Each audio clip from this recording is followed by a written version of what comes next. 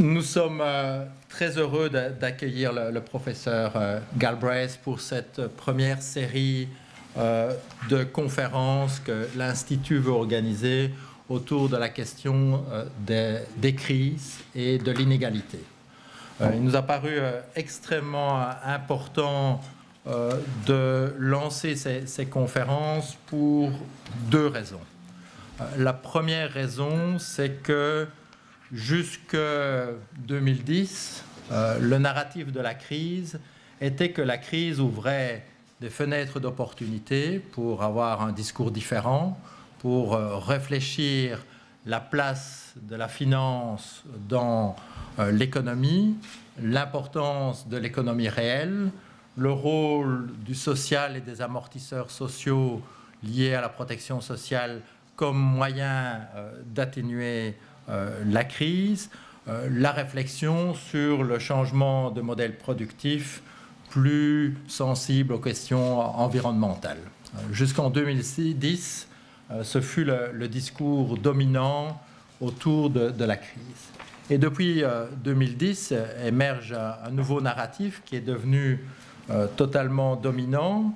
C'est que la question de la crise n'est plus la finance, et avant la finance, peut-être que le professeur Galbraith va en dire aussi un mot, les inégalités, certainement les inégalités aux États-Unis, mais le problème de la crise est la crise de la dette souveraine, la nécessité, en langage populaire, de se serrer la ceinture comme on fait dans un ménage, l'État étant comparé à un ménage, et le social étant vu comme non plus une solution, mais un problème dans lequel tant les syndicats doivent être mis sur le côté, la négociation collective doit être décentralisée, les systèmes de pension privatisés, ainsi que l'éducation. Et donc on est tombé dans un narratif dominant qui reprend des éléments parfois en les radicalisant du discours avant la crise. Et il nous a semblé extrêmement important de revenir sur ces questions et d'essayer de réinfléchir dans cette période troublée, dans cette période d'incertitude, qui est toute la caractéristique des périodes de changement. Les changements ne sont jamais, ou les changements de paradigme ne sont jamais des choses simples, de reprendre cette question des inégalités pour ceux qui sont intéressés. Le dernier benchmarking de l'Institut tourne autour des inégalités. Mais il y a aussi un deuxième thème émergent qui me semble devoir être traité, c'est celui de la question de la divergence. Quand on a créé la Communauté économique européenne et puis l'Union européenne, il y avait une idée sous-jacente qui était une idée forte, c'est qu'on allait vers une convergence lente, convergence complexe, mais une convergence dans laquelle les instruments de solidarité, les fonds structurels, le fonds social, le FEDER, les fonds agricoles, allaient contribuer. Et que petit à petit, il y aurait une convergence des niveaux de vie, une convergence des niveaux de développement, peut-être aussi une convergence déjà plus complexe.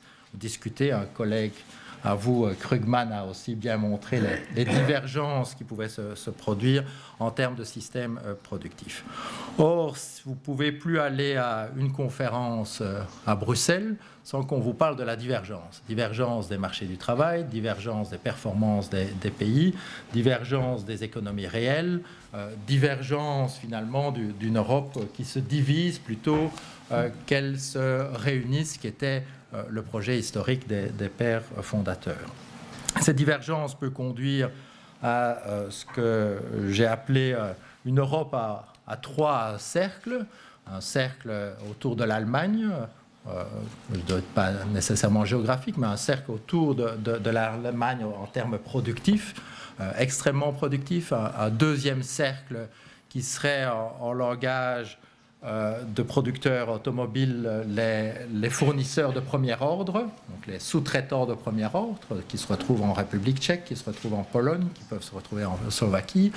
Et puis un troisième groupe que j'ai appelé la Nouvelle Chine, qui sont l'ensemble des pays qui, dans quelques années, auront un salaire minimum inférieur à salaire minimum des provinces côtières chinoises, et dans lequel on a là une émergence sur les inégalités, d'inégalités potentiellement territoriales dans des zones de spécialisation industrielle extrêmement inquiétantes. Mais je ne suis pas là pour être le speaker principal. C'est le professeur Galbraith qui a accepté de venir, qui fera un premier exposé. Ensuite, nous entendrons 3 réactions d'une dizaine de minutes chacune. Jan-Willem Goedriaens de l'EPSU nous fera le premier, qui nous donnera la vision syndicale de l'EPSU, mais aussi la vision syndicale par rapport à la question de l'inégalité et la présentation du professeur Galbraith. Ensuite, Alfonso Arpaia, qui est à la DG ECFIN, et on sait combien, en tout cas de notre côté, dans d'autres côtés moins, la DG ECFIN a été questionnée sur son rôle, sa vision, nous donnera la vision de la DG ECFIN, mais je pense aussi sa vision parlera aussi à titre personnel. Et enfin, nous aurons le plaisir d'avoir Pierre Defraigne, qui participe à de nombreuses activités de l'Institut, qui fera les derniers commentaires. So I will give you the floor for your presentation, around 40-45 minutes. Thanks again for coming, and we are all very interested by your analysis of what is happening in US and in Europe. Merci, Monsieur le Directeur. Je dois dire que c'est pour moi un plaisir d'être ici, un honneur aussi. Je dois aussi vous féliciter, vous avez une très belle bibliothèque ici, avec des livres en anglais, soit en français. That's mine. The French is mine. The other is for the Doc Center. Okay. I want to speak today about the crisis in the perspective of the 5 years that have passed since, not since it began, but since it became an open event, an event to which the world was exposed and to which the world was forced to react. Since there's a very strong interest in the relationship between the crisis and economic inequality, I'll begin by just saying a few words about the work that I've done over the years on that subject, on the subject of economic inequality, which is kind of prefatory, but not necessarily completely integrated into the study of the crisis itself. The work on inequality goes back to the 1990s, and it involved a great deal of effort to clarify the statistical and therefore also the historical record of what was happening in the world and what relative levels of inequality were, what the evolution of inequality was between and within countries. And it happened that I was with a small research group consisting essentially of PhD students at the University of Texas, able to develop a procedure that made use of very readily available, very inexpensive sources of data to enrich the statistical record in a way which won a great deal of acceptance amongst specialists who were using other sources of data as their primary material up to that point. This work in the years before the crisis was actually focused on, I mean, to the extent that it led to policy implications, it was focused on a couple of questions, one of which was exceptionally important in the pre-crisis years in the discussion of European policy. And that was the question of what was the relationship between inequality and unemployment, between labor market wage structures and joblessness. And as those of you with extremely long memory and tedious education as economists will probably recall, that there was this story about flexibilization, right? Yes, I think that was the word. The idea being that the United States experienced an enormous success in its labor markets because it allowed the wages of the unskilled to fall and the wages of the skilled to rise, tolerating enormous inequalities, and that this match of the demand for labor with the wage structures enabled us to have much lower unemployment rates than was true in Europe, which was the victim of Eurosclerosis, an excess of social democracy and trade union power, which was causing chronically high unemployment rates. And the simple question here was this true? Was it in fact the case that countries which had less egalitarian wage structures, generally speaking, had less unemployment? Right? And that was something which was extremely hard to assess with the previously existing data, in part because the data themselves were related to household incomes and all kinds of constructs that were not directly related to pay, in part because you couldn't make an appropriate measurement over the appropriate economic unit, which was gradually expanding from being individual European countries in the 50s and 60s to being the whole of Europe as the continent became an integrated entity. But we were able to do that work. And what emerged from it was the entirely opposite picture, in fact. That wage structures that were more egalitarian coincided with less unemployment. Wage structures that were more unequal and coincided with more unemployment. And there was a straightforward gradient across Europe from north to south in this regard, which everybody knows once you see it, in that the northern European countries experienced much lower unemployment on average over time than the southern European countries did. And why could this be true? Well, a couple of reasons that were actually present in the economic literature suggested themselves to us. One was that inequality fosters migration and search. People in bad jobs like to get better jobs, and the differential is larger if you're more unequal. And therefore, you would expect people hunting for small numbers of good jobs to be quite numerous in a country which has quite unequal, but people in a country which is very egalitarian, this is going to be less of an issue. People are going to stay put. So that's the difference between, let's say, Norway and Spain. And a second reason is that in particular countries which hold their wage structures relatively compressed over time experience more rapid rates of productivity growth over long periods of time, rising living standards, and were therefore able to absorb their unemployed in civil service jobs or the service sector, and that even while maintaining an open trading posture, which is again had its expression in the literature in the Wren-Meidner or LO model, which motivated the Scandinavian experience for quite a few decades. So we suggested long before the crisis that, in fact, the study of inequality provided a very interesting way of assessing what had become a common wisdom. My father's phrase, the conventional wisdom, comes to mind, but I try not to use it too often. And showing that there was, in fact, that it didn't work out. And indeed, it also appeared, and this may be a surprise to a European audience, that when one accounted for the differences in wages between countries, the common perception that the US was much more unequal in wage structures than Europe was also not necessarily true, because the vast differences between Germany and Poland, or between, let's say, Norway and Portugal, when you factored them in, that raises the overall level of European wage inequality compared to the US case where everything is measured inside a single state. So that was one area where we made a contribution. And the second one was in the relationship between inequality and finance, not necessarily in the context of crises, but just in general.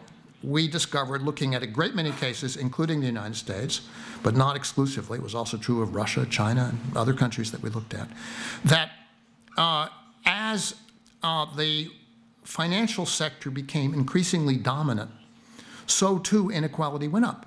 And the movement of inequality over time is very closely related to credit cycles and to the valuation of capital assets. And in fact, when you make some adjustments for changes in the measurement in the United States, the match between inequality of incomes, which includes capital gains, stock options, realizations, and things of that nature, incomes derived from firms that are raising their money through venture capital and not by sales, those measures are very closely related to the movement of the stock market, causing me to argue that you really didn't need to measure inequality in the United States.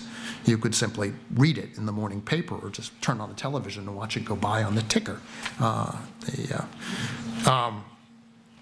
But these two things were part of the backdrop of the study that ultimately led to the other book that the director has, which is Inequality and Instability, a book which appeared after the crisis. So the crisis then happens. And we are now 5 years later. And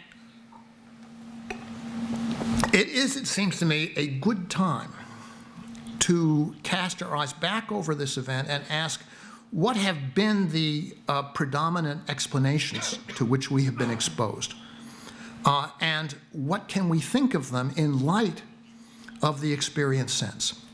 The experience sense has to be, in view of most of the explanations that we've heard, exceptionally disappointing. Why? Because most of the explanations are consistent with the view that the crisis was a transient event from which recovery would proceed more or less on its own. That was a view that was built in to the structure of economic thinking, I think both in the United States and Europe, certainly built into official forecasting models in the United States. If you looked at them in the early 2009, when GDP was falling at 8 or 10% at an annual rate, they expected a full recovery to have occurred by the end of 2012 or early 2013. And guess what? It has not. Right? What were the underlying conceptual foundations of that expectation? Well, there was a notion which was also associated with labor market adjustment called the natural rate of unemployment. Those of you, again, with long and tedious educations in economics may remember this phrase. It hasn't, I think, been heard very much in the last 5 years, but there it is. It's right there in the literature. You can go back to Milton Friedman in 1968, and the idea was that labor markets adjust after shocks by adjustment of real wages to restore employment levels, substitution of labor for capital. None of this has, of course, occurred. And then there was a kind of statistical explanation, the so-called black swan theory, which held that this was just a rare event, a freak of nature. But if freaks of nature happen, then nature should repair itself over time. Nature does not seem to have done so. The question is, why is that the case? There was a story that the crisis was essentially a phenomenon of fear, the so-called liquidity trap story. My colleague Paul Krugman I mean, there's some truth to this, of course. It would rush into very liquid, very safe assets and out of real activity. But then you have to raise the question of why 5 years later isn't there a basically movement back into the normal run or the previously normal run of economic activity? Has something, in other words, happened on a permanent basis that we have not been really taken into account? I want to mention there are a great many of these sort of what we'll call one-note narratives, shocks, backslons, liquidity traps, and other things that one could talk about that have appeared in a lot of books written quite hastily since the crisis. I just want to mention a couple of others which have particular significance for our discussions today.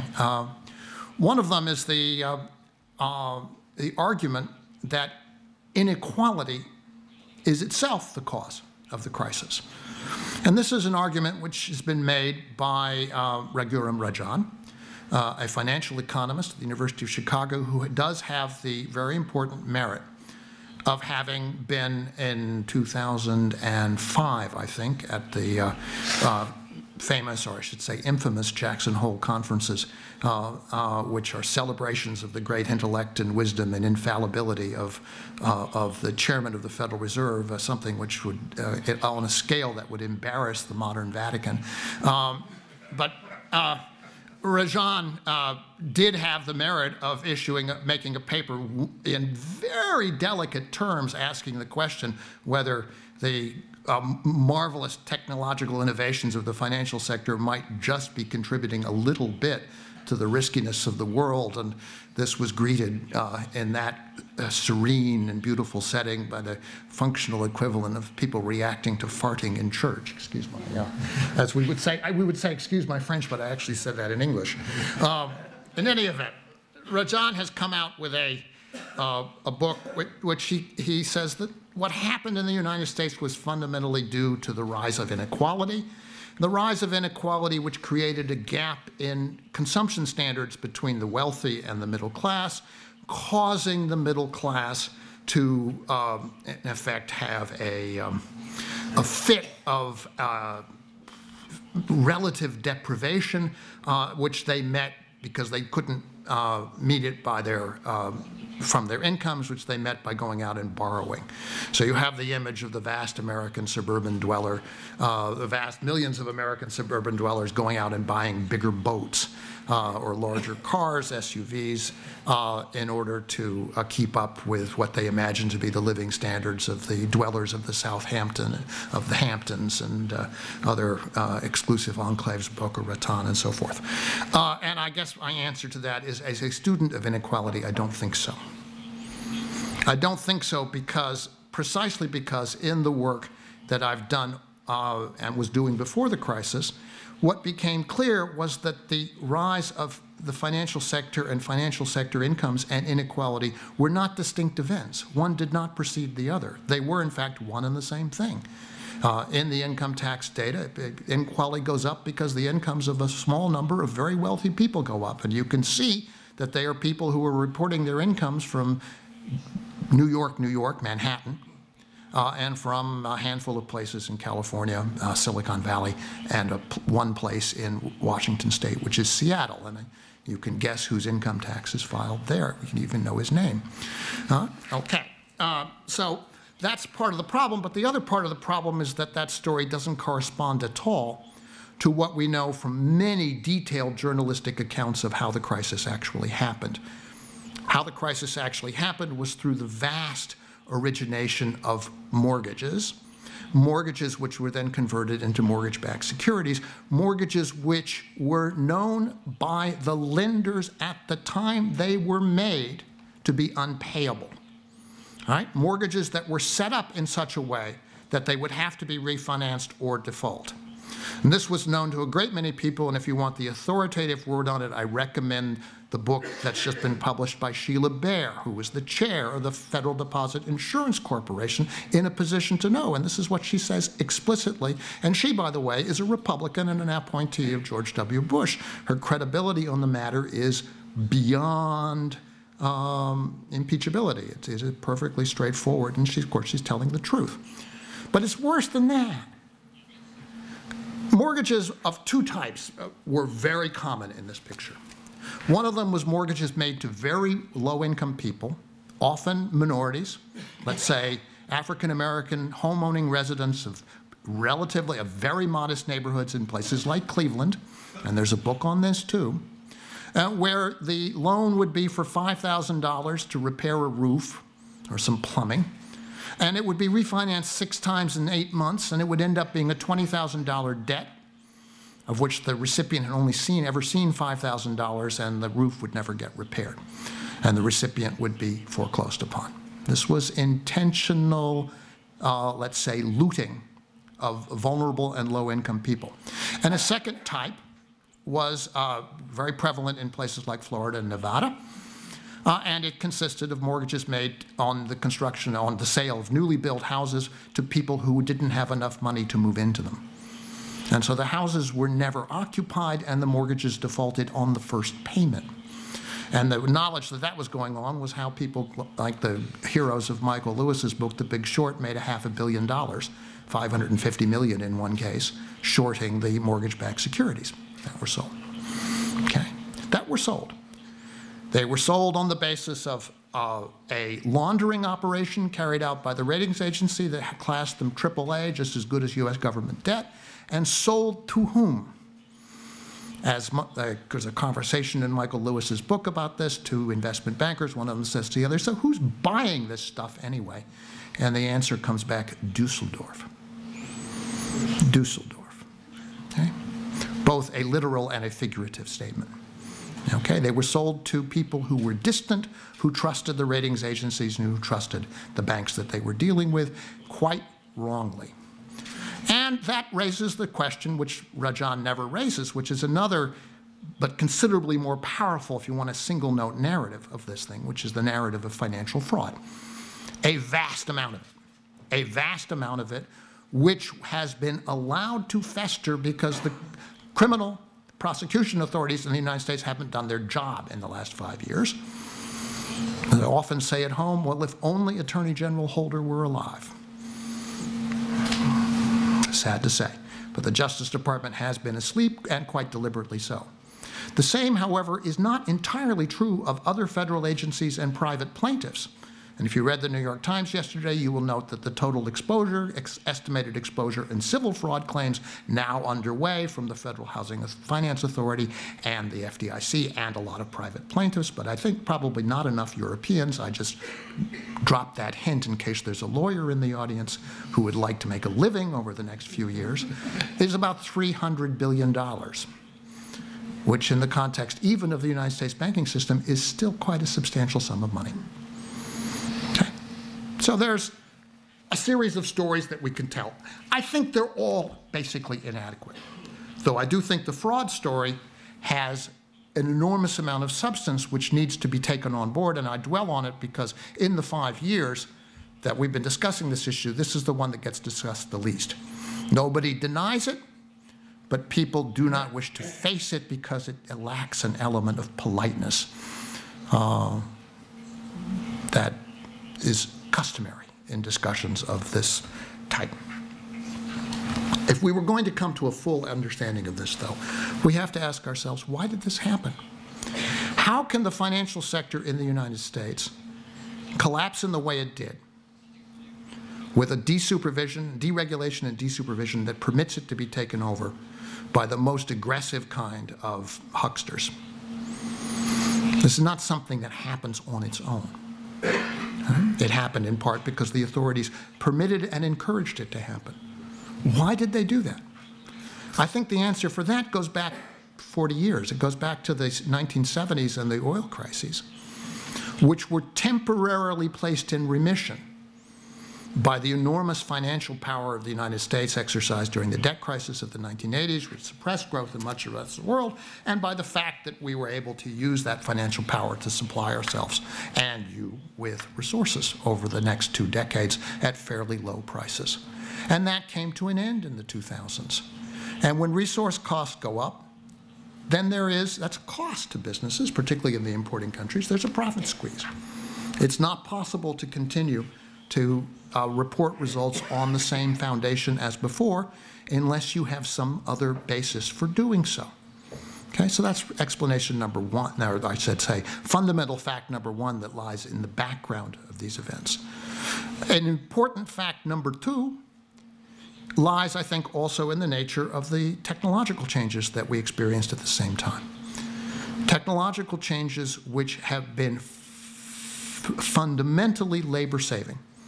That is to say, they have moved very strongly against the cost of labor in the developed countries. As anybody who employs journalists or any other form of office work knows, that there's vast and continuing potential for substitution by electronic technology of the previously human technology, well, substitution and outsourcing, which has weakened the labor basis of societies, of the advanced societies especially, not so much of developing countries. It is doing, in effect, to the office worker and certainly to the journalist and maybe eventually to the college professor what the internal combustion engine a century ago did to the horse, right? Rendering them redundant. Right? And when you put those two things together and you have a cycle in technological developments, which in our case peaked in 2000 and afterwards. I mean, it's when the boom in creation of these technologies peaked. And afterwards, it's simply a diffusion matter, and there's more and more pressure on jobs. There's more and more pressure on incomes, more and more pressure on the tax bases of advanced countries, and particularly of states and localities in the United States and countries in Europe. And that is made up for by a series of devices, which are mainly in the fraudulent extension of credit in the United States.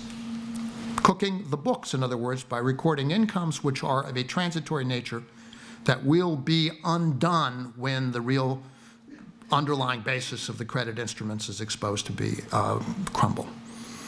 And to some extent, this goes on in Europe, except that the forms are different. In Europe, you have lending to the public sector in Greece for the Olympics and a lot of other construction, not to mention the Greek military budget. You have lending to, for housing and residential construction in Spain. You have lending for commercial real estate development in Ireland. You have, of course, all the banking activity in Iceland.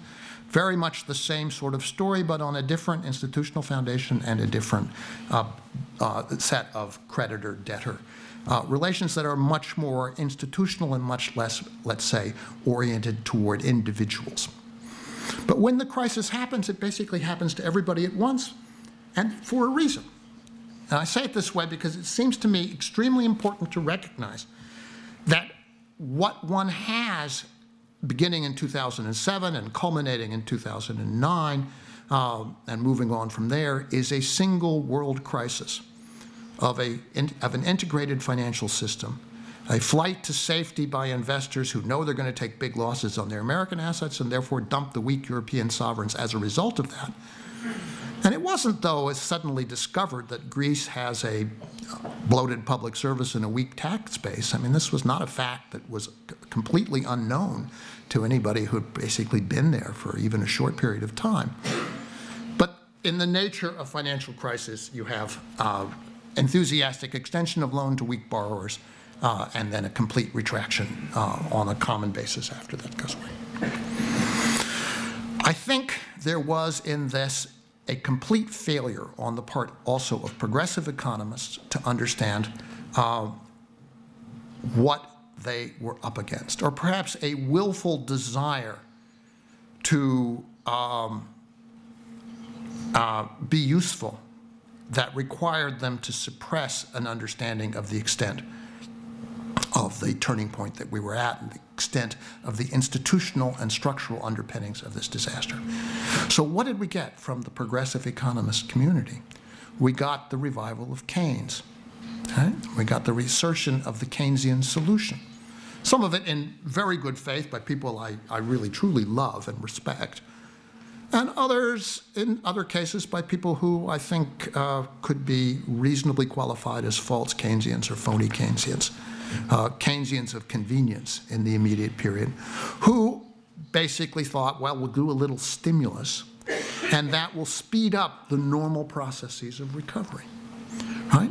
As though a fundamental breakdown in the structure of the core institutions that motivate and maintain economic growth can be repaired by public spending alone, right? And the public spending, of course, did have some stabilizing effects. But so long as you make this into a temporary and scaled phenomenon that's intended only to support an underlying process of recovery, you're not going to achieve it. It is the same problem that you have if you fail to put water in the radiator of your car, and then you discover you melted down the transmission. You cannot repair this just by adding gas to the tank. Right? And one can do nuclear reactor. In fact, it's a mechanical, universal mechanical metaphor that applies here. There is a difference between fueling or giving stimulus and injection to an otherwise healthy patient who just needs caffeine to get them going again, or amphetamine, whatever it might be, and a medical intervention that to deal with organ failure, which is something else entirely, and is something that's going to give you a much longer and more troubled recovery period. And the point that I'm making is that we are in that phenomenon now. The fact, unfortunately, that the banner of Keynesianism was seized by people who had this very short-term, let's say, post-war American MIT-based view of the Keynesian policy, a kind of hydraulic Keynesianism, it used to be called, back in the 1970s, or Joan Robinson's phrase was bastard Keynesianism, created an enormous problem for progressives trying to inject themselves into this conversation, because it led to, again, overpromising and disappointment, and therefore a loss of credibility on the part of the whole progressive side of the ledger. This began to be encountered quite early in the US with a whole wave of what we'll call New Deal revisionism. One example of which was quite funny, I found myself invited to a meeting at the Council on Foreign Relations in New York, organized by one Amity Schlaes, and who had done a day on why and how Franklin Roosevelt had managed to prolong the Great Depression, which would otherwise have surely been over by 1936, had he done nothing and not done the New Deal. And this was, even by the standards of modern New York, so far beyond the pale of intellectual respectability that someone finally tapped Ms. Schlaes on the shoulder and said, you need some balance on that panel. And so my cell phone rang one day and I was invited. And I thought, you know, the world is really strange when I'm being invited to lend respectability to the Council on Foreign Relations. Anyway, that's so part of the process of creating what I'll call the new crack pottery as a dominant intellectual tradition, which is the view that basically government needs to get out of the way, and the problem is excessive scale of government, excessive scale of social welfare programs, excessive intervention in the labor markets once again, and that the solution is austerity and the return of confidence. And that is, of course, a common theme in both Europe and the United States. It's a theme which gives us the fiscal cliff coming up in just a few weeks, although its effects will be, I think, mitigated to a very substantial extent, whatever happens. But it gives you the notion that austerity and reductions and the Troika's policies for Greece are somehow going to restore investor confidence in the sovereign credit markets that will fuel a recovery of the European Union. And at this point, I cannot imagine that it is possible for any sane person to believe this. I cannot imagine it. Because if it were true, it would have happened long ago. But as a point of logic, it cannot be true. Why not? Obviously, we're dealing with a single unified, interacting world investment community. And not just the primary instruments, but also the derivative instruments, the credit default swaps, which are essentially the negative of the cash flows associated with the underlying bonds. And they can be bought and sold in the same way, and the prices all have to move. And if you are, no matter what country, no matter how obedient to the diktat of the Troika, you're going to find that a piece of bad news emanating from anywhere else in the world is going to move people out of this whole class of assets at the same time. You cannot rescue yourself by individual action under these circumstances. And so what happens is the Keynesian dynamic, which kicks in, the austerity leads to a decline in GDP. This is an obvious fact. Greece 5 years in a row of 6% per. The decline in GDP leads to a decline in tax revenues. You end up with the same deficit you had before, a higher debt to GDP ratio because GDP is down, and your public institutions, which were not strong to begin with, education, healthcare, transportation, whatever else you need, are weaker, so you're no longer attractive to investment either. This is a formula which is going to lead, it leads to divergence, you mentioned it, is going to lead to destruction. It's going to lead to destruction. And I've been saying this, that there is, when you think about the way this goes, and when you link it to the news that we're getting today about what's happening on the periphery, what's called the periphery of Europe, but in many ways is the heart of Europe, then you have to recognize this is not something that we're unfamiliar with. This is something we have seen before, not long ago, not far away. Yugoslavia was, in its day, a very successful middle-income country. Right?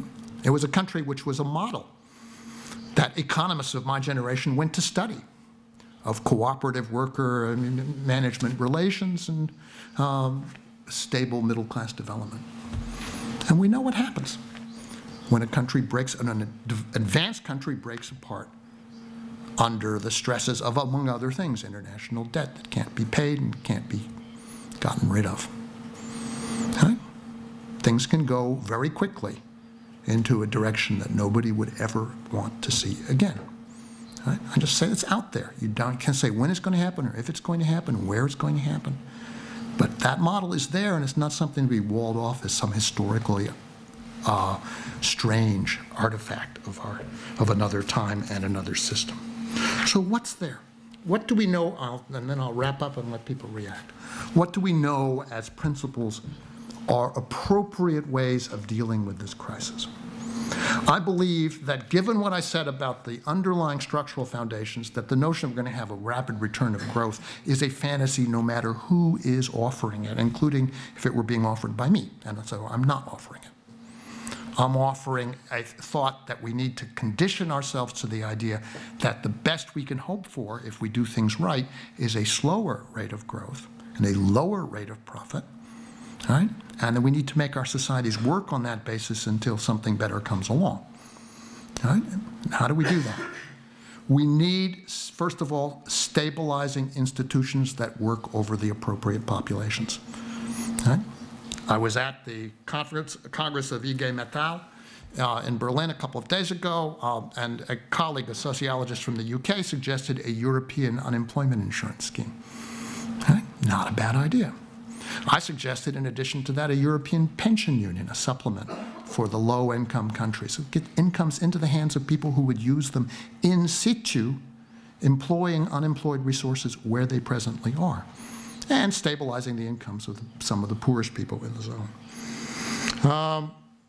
What you could do a number of things beyond that, but the basic principle here is that an integrated economy needs stabilizing revenue flows. Right? And that is something which the US, for all of the faults of our system, developed in the 1930s through the 1960s. With Social Security, with Medicare, with Medicaid, with a continental minimum wage, with federally funded insurance, and by the way, with a single national military budget. We do not ask the people of Alabama to pay for the privilege of birthing an aircraft carrier there, right? Right? Even though it might not be produced, well, it may be produced there. If it's birthed in San Diego, we don't ask the San Diegans to pay for it, right? The way you ask the Greeks to pay for the privilege of buying submarines and tanks from other countries.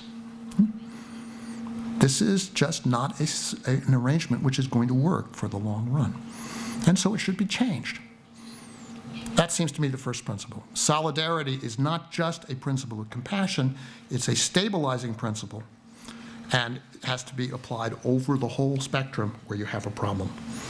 And the other thing, once you've got that in place, then you can start thinking about strategic management. That is to say, figuring out what the principal objectives that you need to be pursuing as a community actually are. And then, of course, we come back to energy, we come to climate change, we come to the big challenges that we actually face, and those need to be dealt with in a competent way. But of course, they may not be dealt with in any event. They certainly won't be dealt with in the context of a continuing and deepening crisis which absorbs everybody's attention and preoccupies everybody with the basics of trying to provide say, personal solutions or some alternative politics to the one that's out there. I don't think there are good alternatives to a transformation of the European structures.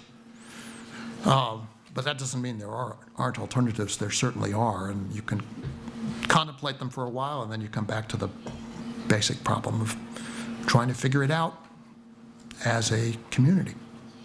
Thanks very much. Appreciate the time. Good luck.